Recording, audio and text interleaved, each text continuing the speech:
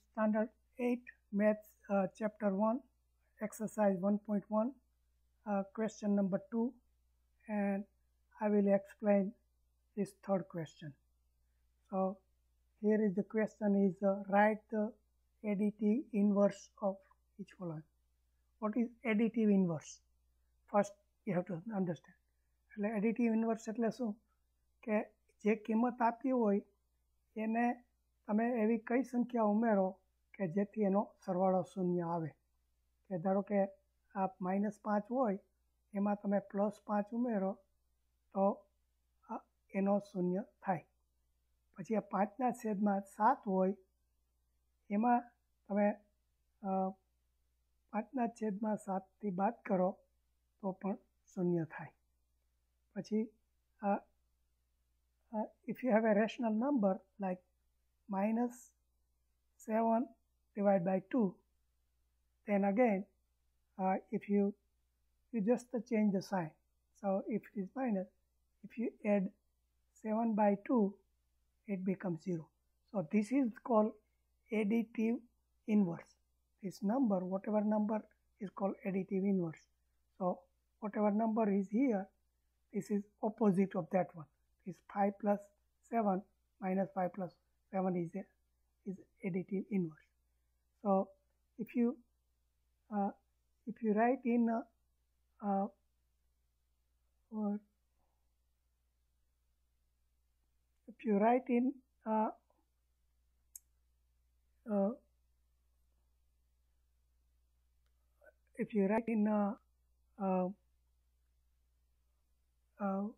algebra in your book, they said like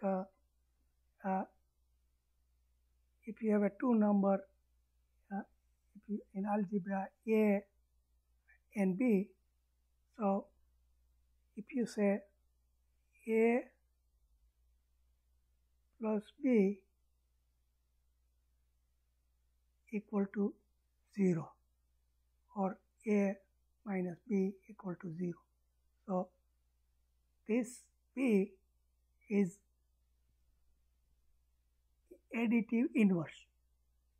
So that's because this is why in second chapter we will learn the use of this equation, how to make if you add 0 on both, if you add something on both sides, it will not change, it will be 0, but we will learn that later.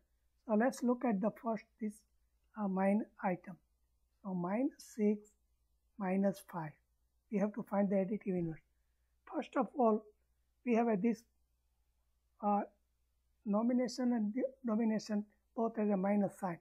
So this we can say 6 minus 5.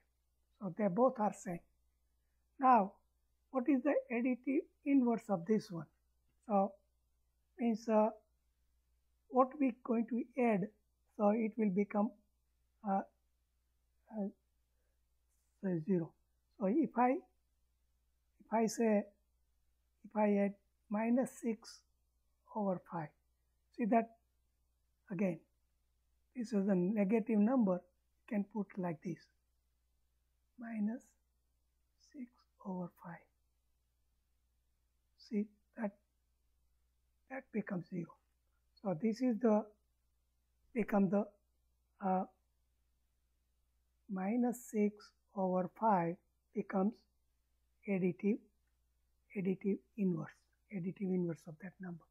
See that to make you confusing, they gave the both negative sign, but actually if your top and bottom both have the same sign, it becomes positive. That you learn in the previous class, 6th standard or 7th standard. So you have to use that knowledge here. So once you learn that one, and opposite of that number, this is the positive rational number. So this negative rational number becomes its additive inverse. So and now other you have to try yourself.